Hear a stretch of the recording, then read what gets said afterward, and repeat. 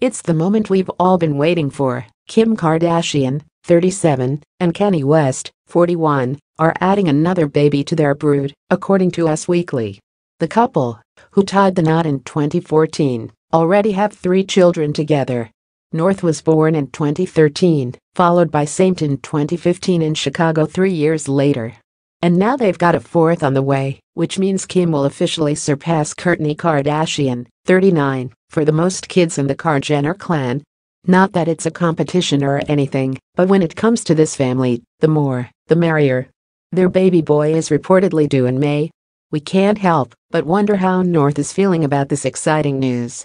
Kim and Kanye's oldest hasn't always been the biggest fan of her younger siblings. In fact, she acted out when Saint was breastfeeding and tried getting her mom to stop.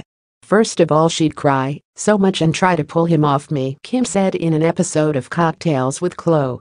I was feeding him on one side, and she was so jealous that she took her little milk box and put it in my bra with the straw sticking out, and she wanted to drink while he was drinking.